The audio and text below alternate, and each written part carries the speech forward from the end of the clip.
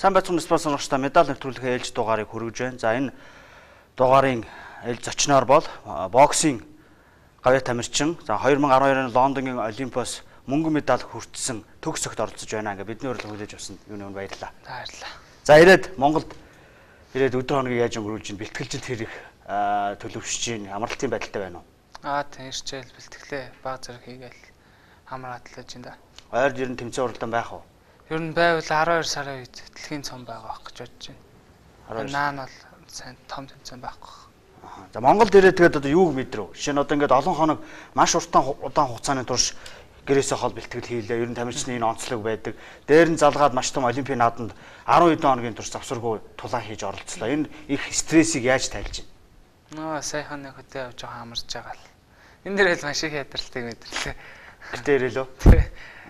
Ер нь цогсоо зайгаад байгаарай. Ер нь ингээд олимпийн ингээд өдөр ингээд анхны өдрөөс ахуулаад сүүлийн өдөр хүртэл ингээд тулалдсан. Тэр хооронд завсар зай байсан ч гэлээ маш их стресстэй байлаа, жингээ барих шаардлагатай байлаа тийм үү. Энэ өдрүүдээс өөрөө чи хувь заавал тулаан гэхгүй хамгийн их юу гэдэмдээ үүлэгд хүнд их туссан, бас юм бодогдуулсан, шантрах үеэсэн ч юм уу. Тэр их бодогдуулсныг өдөр гэвэл юуг онцолж хэлэх вэ? Тэр өдрөө Азербайджантай тоглох өмнө өдөр гоё өдрөөс л да. Айгу тэмцээглээ 30-нд байлоо да. Тэгэл яг л амар тайван ерөөсөө ингээл өөрийгөө ингээл төсөөлөл гэртээ байгаа юм шиг ингээд төсөөлөл машинд явж байгаа ч автобусанд явж байгаа. Тэгэл бэлтгэлд орж байхдаа ингээл хөдөө байна гэл. Тэгэл төсөөлцөн бэлтгэл энэ тэрэг л айгуу гоё талж ин бэлтгэл гэлж ин дээр орц. Тэгэл жоох юм мэдчихэл. Тэгэл тал маргааш нь жингээ үзлээ. Тэгэл тэгэхэд их гоё юмсан. Техник тоглолттой чи ялтаа бүр сайхан болсон. Тэр их гоё юмсан. Ер нь эхний тулаа ингээд хийх үед ер нь яадаг юм байна. Жишээ нь одоо ингээд юу гэдэг нэг гинт шинээр гарч ирсэн тамирчид ч жишээ нь одоо ингээд нервтдэг ч юм уу тийм байж байгаа. Өөрөө ч туршлагатай тамирчин гэхдээ бас өөрийн гэсэн онцлог байв чинь олимпиад анх удаага оролцоод анхны тулааны хийж байгаа шүү дээ.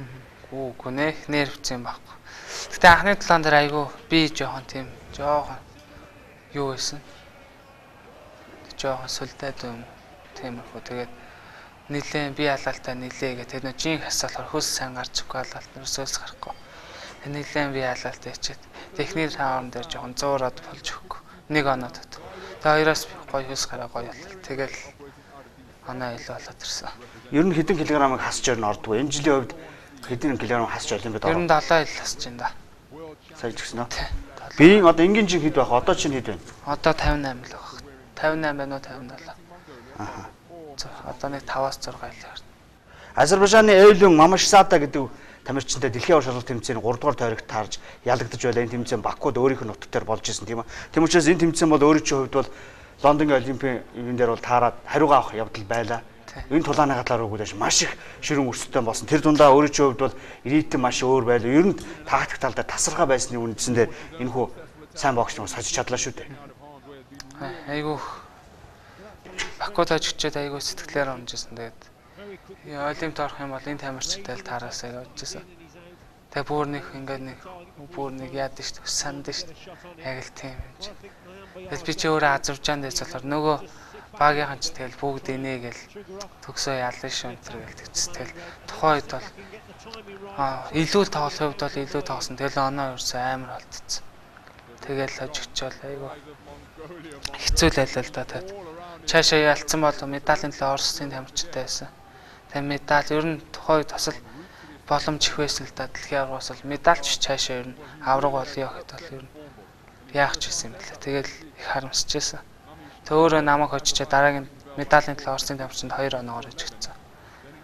Тэгээд сая олимпиад орох юм бол хамгийн түрүүнд Азербайджан Казак хоёртой л таараасаа гэж бодчихсон. Яг л Казахстанд бас олимпик болох тэмцээнд финалд Казакийн тамирчинтай тоглож ижигдсэн. Бас л нутаг дээрээ тэгэл тэнцүүгийн тоглолт болсон л да. Тэгээд яг олимпийн ингээд аль-алинтай таараасаа ер нь тийм бодолтой л байсан. Мамашзада гэж одоо ур чадрын хувьд, техникийн хувьд ямар хон онцлогтой. Аярхуу боксчонтой сая гард тулдахдаа ямар тактикаар тулдаж ялваа? Энэ тамирчин бол ер нь маш хүчтэй битүү хамгаалт авч жаад 2 номер ажилд хүн цохилт хийсний дараа. Тэгээ би бас сая зүгээр л илүү хожно гэж бодсон юм тактик баримтлаагаа нэг. Тэгээ багш нар инг тэг яг тухайд хэлж өгчсэн л та хэлснээ нэгэл. Миний хувьд бол тэрийг хожихол байсан. Хожихтаа бүр илүүрхэж ажил. Тийм л. Тэр боксинг бол олимпийн рингэнд хоцсондоо мэдээж сэтгэл хангалуун байгаа байлгүй тийм ээ. Хоцчоод баяртай бас. Тэгээ цаашаа юм дуусаагүйс болохоор тэгээ цааш тийм талаанд.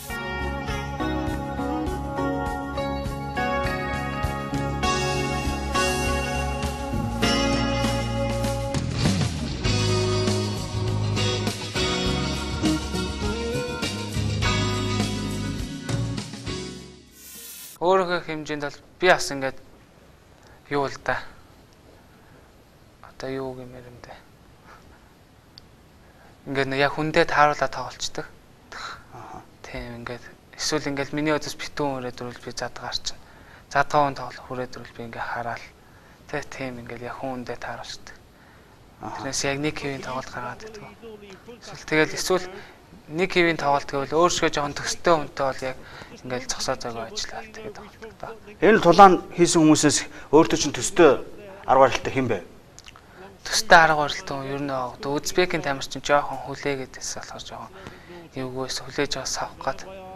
Тэгээ гарна хурдтай аюу хол савдаг тамирчин байлаа. Яг Узбекийн Лапитовтай адилхан өөрийн чинь тулааныг хүлээж тоглолтыг чинь хүлээж сууж ирсэн хүн бол алтан медалийн төлөө тулдсан Рамирес Каразана байл 18 настай кубын боксч. Энэ боксчонтой хийх тулаан дээр зөв миний анзаарснаар тухайн үеийн эмоцолтой тактикт нь орчуул гэж ойлгосон. Өөрийн чинь хувьд ямар тайлбарх вэ?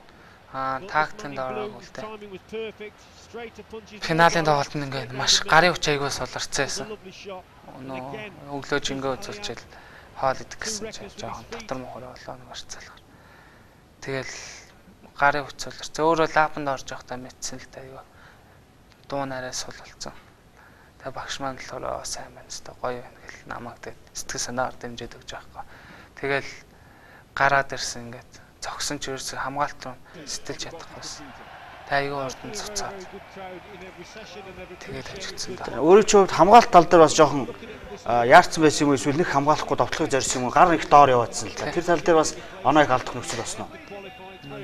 Магадгүй би тэгтээ ер нь хамгаалт бага хамгаалалтаа зүгээр ингээ гаргахчдаг зохиолтыг гаргахчаад сөрөг ажиллаад. Гараа ингээ битүү бодохоор. Хэрэг тэгж би чинь зуураа тийм ээ тэр олон өдөр жинг хасснаас болоод сольдоогүй байсан бол тэр хамгаалтыг бол мэдээж зохино бол ойлгомжтой тийм. Бус тоглолтын дээр ер нь их тамирчид битүү өрсөн тэгээд бүгдийн задлсан. 9 онд бас л тэгжсэн л да. Порторикогийн тамирчин битүү тэгээ гарч сэтэлж чадахгүй тэгээ бас сүлдсэн финалд тоглолт. Яг л тэгсэн. Тийм тэгээ бусдыг тоглолтын дээр л зөндөө битүү тамирчдаг зад зохиол оноо аваадсан. Тэгээд финалын тоглолтыг яасан. Яагаад ингэж байна гэж бодож чинь дэлхийн аварга дээр мөнгөн медаль авахтаа бас алтан медаль авах болцоос бас ингэж зурчлаа би чинь олимпиадаар бас ингэж зурчлаа. Ер нь ингэж хоёр давтагдж шүү. Өөрөө ч бас том туршлага болж байгаа. Өөрөө ч бас хувьд бас судалгаа болж байгаа. Тэгээ юмр өвлөлттэй үлдсэн юм. Финалийн өдөр одоо юм идэж чаддаг үзлээ тийм гэж бодож байна. Дотор мохороод хоол аяга багт идэж орохгүй. Өнөрийн ч авч чадахгүй жоон цай маяг бол тэгсгээгээ тоглолт. Миланд бас тэгжсэн.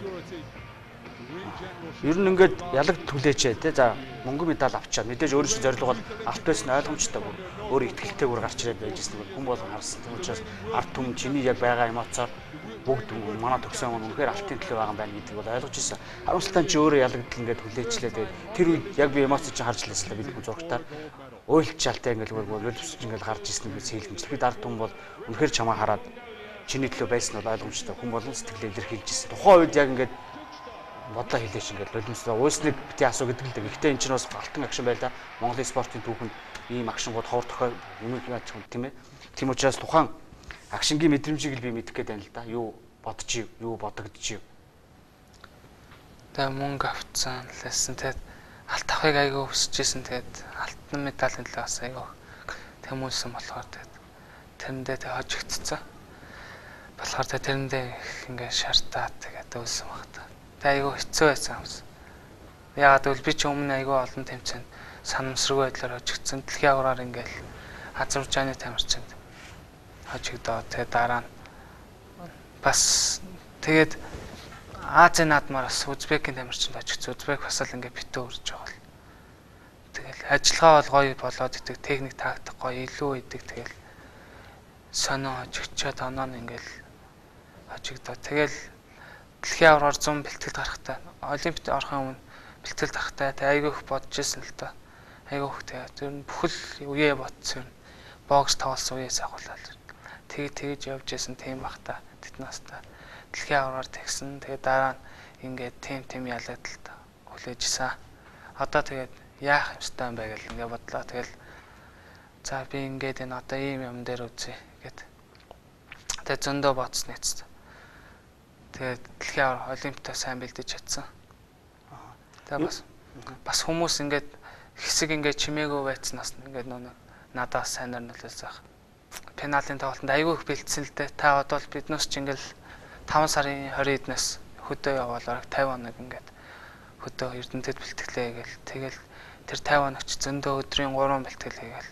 Тэг толгоогоо байнга ингээл ажиллаулаад тэг юм бодоол тэгэл их бэлтгэлтэй. Тэг жингээ яриад баг багаар бүгд тасаал. Тэг тийм байс болохоор бүх ингээл өнгөрснөө ингээл нэг ботод аюу хэцүү байсан. Тэг шөнөөрөө олгоод тэгвэл ингээ шүү ийм ингээд одоо ингээд байна аль цохолдоод арга техник бүх юмаа сайжруулах гад. Тэг зөндөө бэлтсээс болохоор пеналийн тоглолтод хожигчвал. Тэг ингэж яачаал гэл хүчилжлүүл аргачлаа. Тухайн үед тэгэл ер нь ертөнцөөс ер нь тасраал те хүн амьтандаа уулзахгүй байхыг л хичээж исэн баг тийм ээ. Бодлоо үзэл бодлоо төвлөрүүлэх гээл. Тэг тайвшраад өрөөнд суусан л да. Усанд ороод. Хизээ тайвширсан ер нь хамгийн сүүл ингээ за ингээд амсгаа авал те.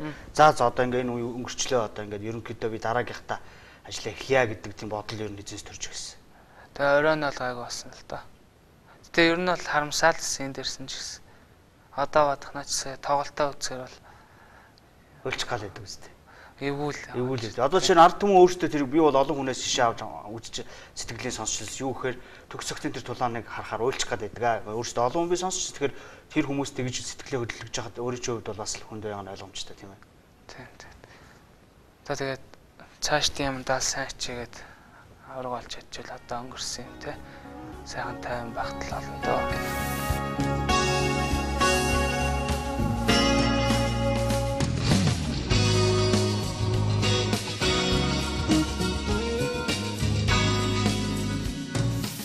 Ирээдүйн төлөвлөгөө одоо юу вэ? Жишээ нь энэ том бокс чинь бол өөрийн гэсэн төлөвлөгөөтэй байгаах. Тэр дундаа их бокс чинь гэдэг чинь өөртөө их ярьдаг, өөрийнхөө эрэлж идэг тийм хүмүүс шүү дээ. Тэгэхээр өөрийнхөө дотоод ертөнцөө илэрхийлж нэг хэлээч юм. Ямар хөө ертөнц дотор бокс чинь дотор байдаг юм бэ? Миний хувьд бол одоо төлөвлөсөн юм алга. Би бас амар их төлөвлөө тэгэхэд ингээ яагаад алдчихсэн л да.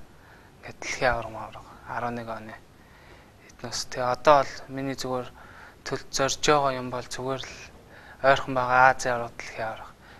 Аль нэгэнд ингээд амжилттай оролцвол.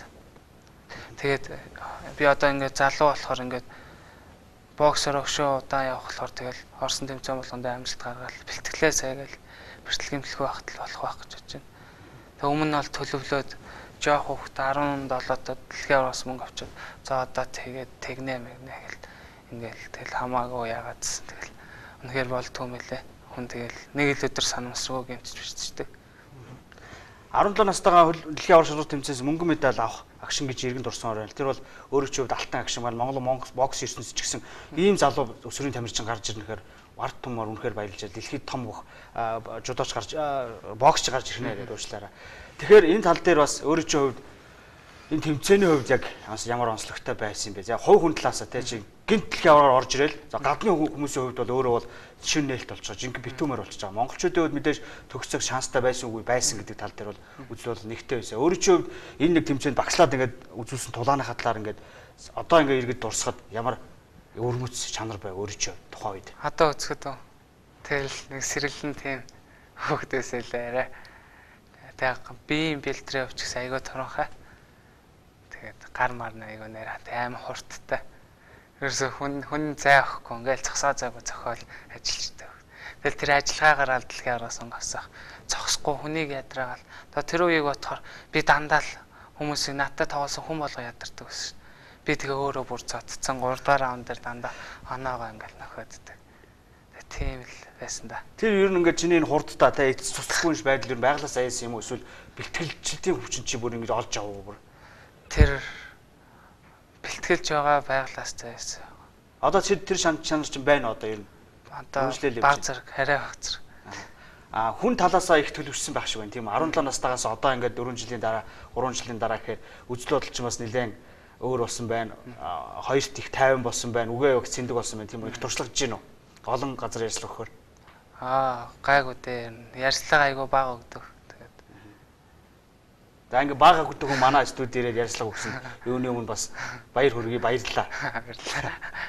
Тэг ер нь ингээ сэтгүүлчтэй хандах хандлагыг би бас асууя л да. Ягаад тэгэхээр та бүхэн мэдээж хүн бас хүн болгонд үзэл бодлоо шууд илэрхийлж бас болчихгүй тийм олон түмний ил байгаа хүмүүс. Тийм учраас сэтгүүлчээр та бүхэнтэй яаж харьцаж чинь ер нь ямар асуудал хэцүү байдیں۔ Ямар нь бас зүгээр байдаг юм бэ? Ингээд одоо сэтгүүлч телевиз сайт ингээ бүгдээрээ л ингээ яриад байдаг. Нэг нэгээр ингээл яа гэдэг. Тэгээ биднээс ч бас тэр болгон чадахгүй шүү дээ. Бэлтгэл ихтэй. Тэгээд ер нь тэгээ ярьслага инээтрээ гэл цаг заваа ингээ юм гарах гарч айгүй нервтэй байдаг. Ингээл тийшээ очиад ийшээ ингээл. Тэгээ миний хувьд бол айгүй одоо тим юмнаас айгүй хоол авахыг хичээдэг.